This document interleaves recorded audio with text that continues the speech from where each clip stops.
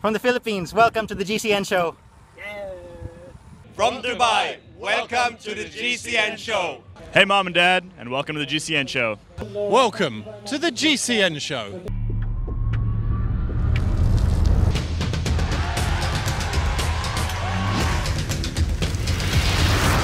Welcome to the GCN Show.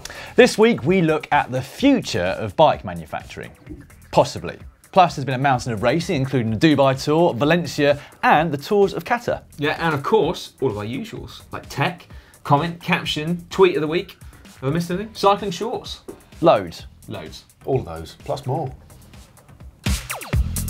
Tech of the week this week sees Michelin launch new tyres for the first time in, I don't know, like 5 years or something. They are called the Power Range. Wow. Ooh, yeah, which is very cool. But what's interesting is that they're being marketed on their low rolling resistance characteristics. So apparently the new tyre is 10 watts more efficient, I don't know, the industry standard of 40 k an hour, than their previous model. That is pretty Feels good. like rolling resistance is almost the new aero, doesn't it? Katie Fret's talking about how much it saved as well, 15 watts for the Vittoria tyre that we saw over in Dubai. It's massive. Yeah, it's worth thinking about for sure. Absolutely massive. Well, that certainly is very interesting indeed. But if you've got an eye for a Kickstarter campaign, take a look at this one. Now, Queen of the Mountains is a women's specific cycling clothing range that wants a slice of the market. And from what we've seen so far, this kit looks pretty good. It does look really good, doesn't it? Will your next bike be 3D printed? Well, it's unlikely, but you might want it to be when you've seen this.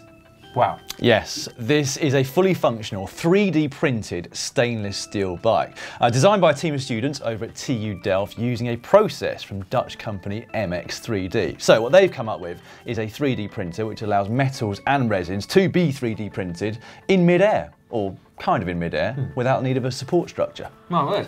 Now, we've got no idea about the performance of this bike, although you can see, look, it is actually rideable. Apparently it weighs about the same as a normal steel bike, whatever that is. But, let's face it, it's just about the looks, isn't it? That is incredible. It is, to be honest, it's a sculpture, it's absolutely beautiful, but I'd imagine a little bit of a challenge to clean. Yeah, although good for internal cable routing. Yeah, now, what is interesting though is the fact that there are quite a lot of 3D printed components popping up in various different places in the cycling industry now. So there's a British company called Bowman Cycles that 3D print a chainstay bridge to attach mudguards to. Most of the major manufacturers will 3D print prototypes, and in fact, I've heard about 1 or 2 3D printed titanium dropouts as well. And Brad Wiggins, don't forget, in his hour record used individualised 3D printed bars too. Yeah. So I think the question's quite legitimate. Will your next bike be 3D printed? The answer to the question could very well depend on when you're planning to buy your next bike, I guess. Imagine that though, downloadable bikes. What, you mean like print it out yourself? Yeah. My word. Watch this space. It's the future. Yeah. Time now for the caption competition.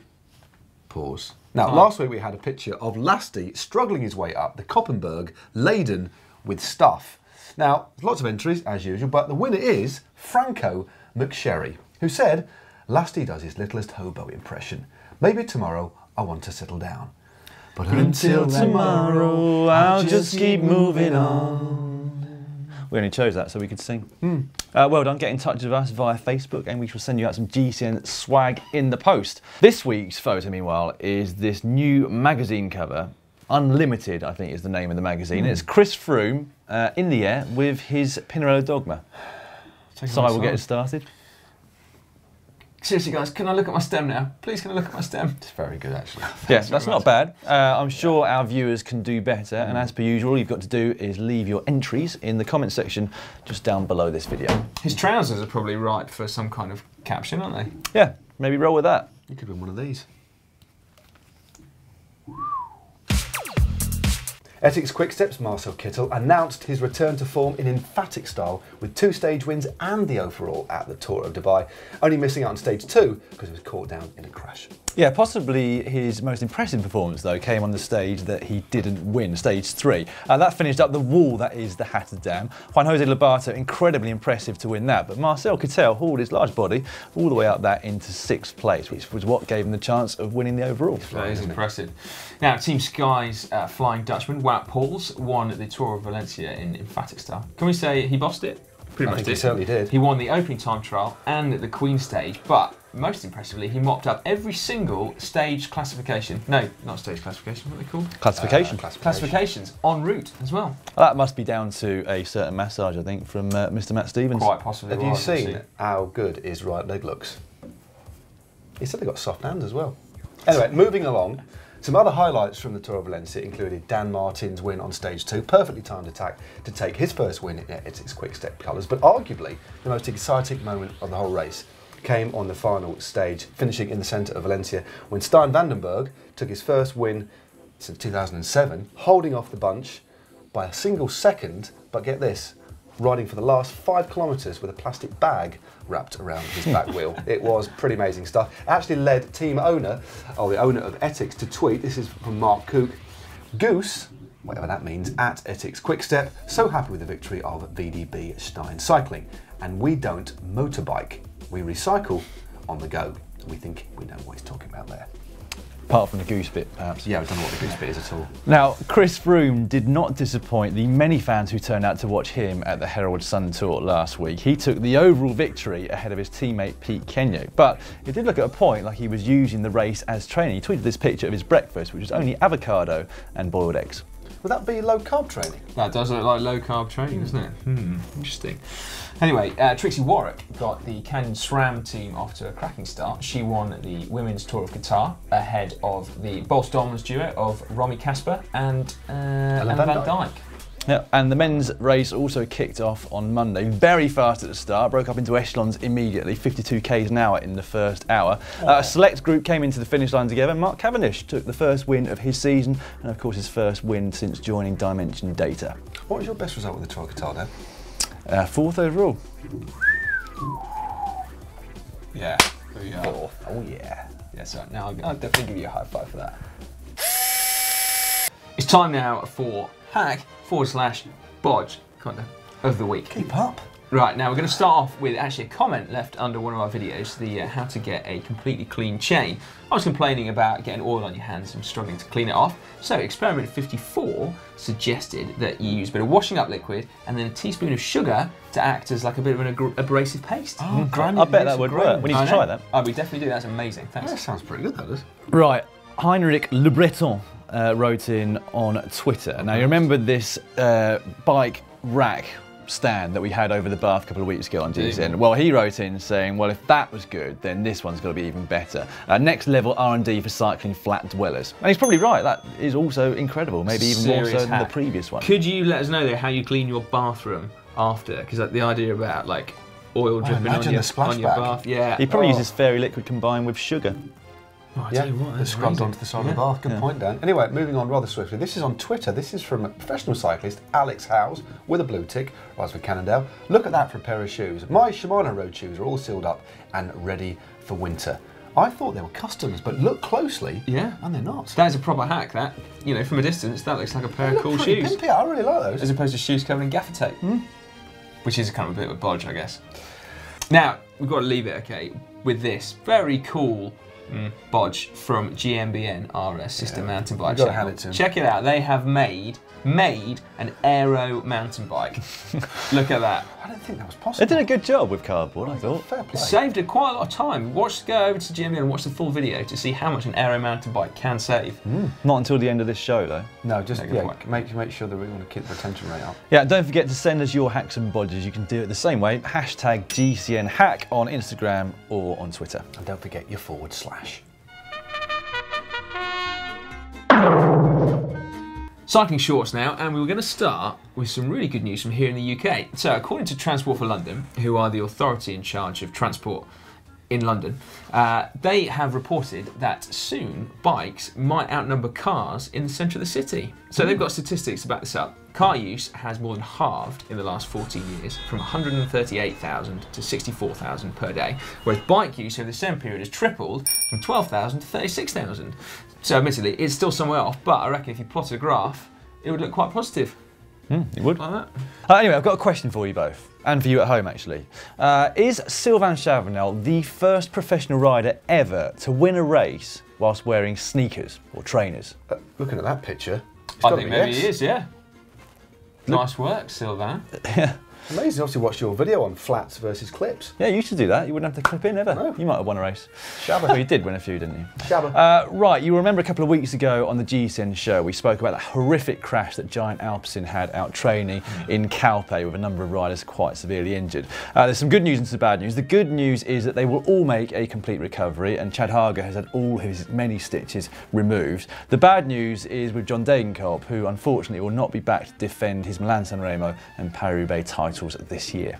Well, best of luck to everybody from here at GCN. Yeah, I'm gutted about that actually. Yeah. Big shame. Yeah. Now, changing the tune slightly, do you know what a hack bike derby is?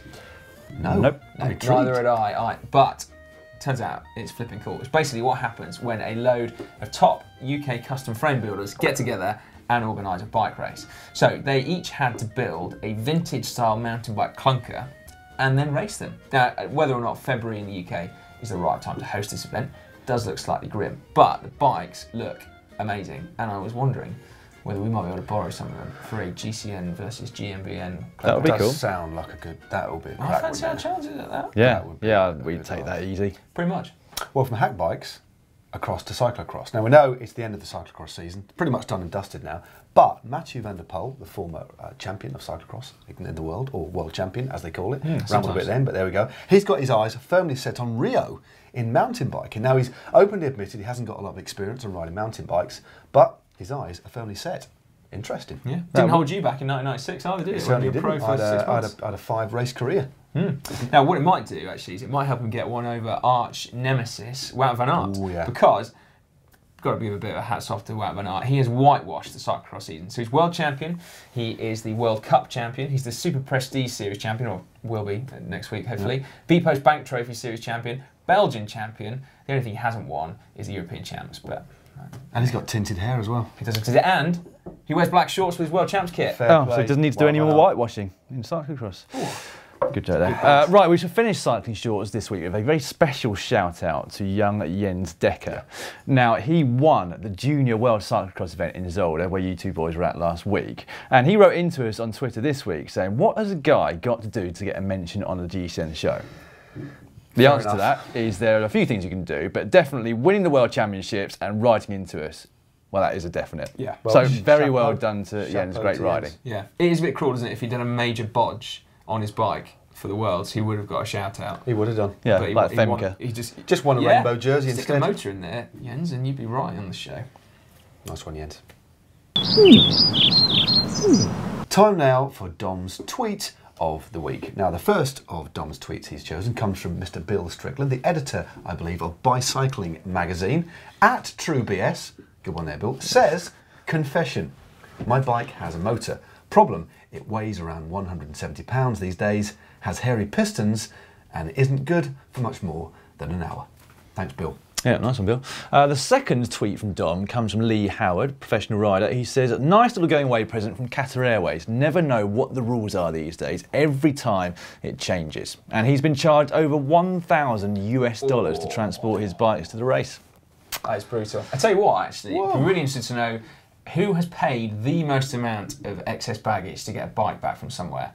The worst story I've ever heard was Thomas Frischnick, so the top Swiss mountain biker and cyclocross rider. On his way back from the Olympics in Sydney in 2000, Swiss Airlines tried to charge him so much to take his Olympic bike back that he sold it at the airport. Literally, was just like, sold it, screw you guys.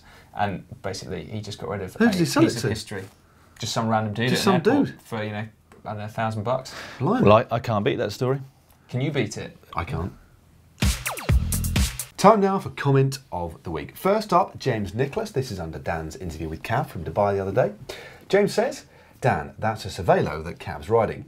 You should try one someday. Test one out. That was actually quite good, I must admit. Great dance. Great dance. Comment number 2 comes from Patrick Aradon. This was underneath the What Has Changed in Pro Cycling interviews I did with the riders in Dubai. I'm new to the sport. Can please someone explain full gas? I thought their bikes were electric. Very good. Nice. This last one, which really caught my attention, from Nation Harris. Is the tree trying to look like Dan, or is Dan trying to look like the tree? Which is somewhat of an existential question, but whatever the answer, they do look similar. On the channel this week, on Wednesday, we have how to get back from a cycling injury. Don't make the classic mistake of trying to get back onto the bike too early. Work with a doctor on an exercise-based rehab program. Also, a therapist or personal trainer can help to address any bad movement patterns that you've developed or any muscle imbalances, which will help to prevent injury again in the future.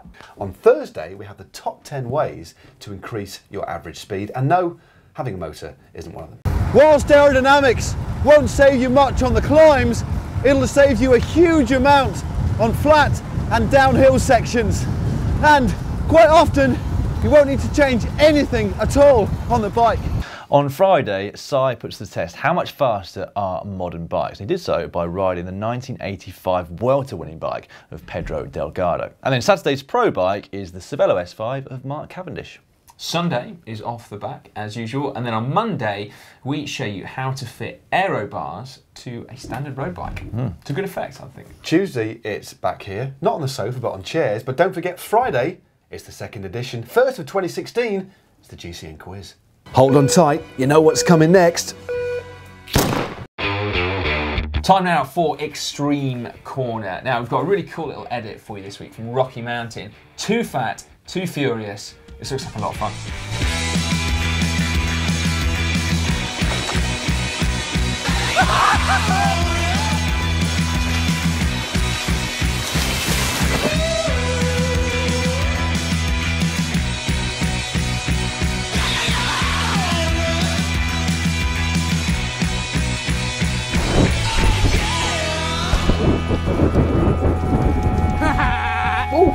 That's pretty good, Did wasn't it? look like quite a good fun, I must admit. Well, following on from Mark Cavendish's first win of the year in Qatar, how about checking out Dan's interview with that very man by clicking just up here. Yeah, or another really good vid that Dan shot out in Dubai, without wishing to give you a big head, mate, was checking out the new tech on offer with Velo News' Katie Fretz. So that's just down there. It's too late, big head thing. And to subscribe to the channel, it's the button down in the middle there somewhere. Just next to Dan's massive head. Probably just in this, if I do that little voguing bit, you can just get it in there. That's ambitious, mate. I reckon it's not going to be there. No? Anyway, you know what to do. Okay, changing tack for a moment. Do you know what a hack bike does? Are you drinking fake tea? No, I was going to just add something to the show, that's all. It's just really nice and that. This is just like real life. It's not fake, you've got some in it. I've You've improved your acting. Oh, you have got something. Got some in there. Real tea, folks. Real Tevens. Right. Changing tack for a moment. Have you ever heard?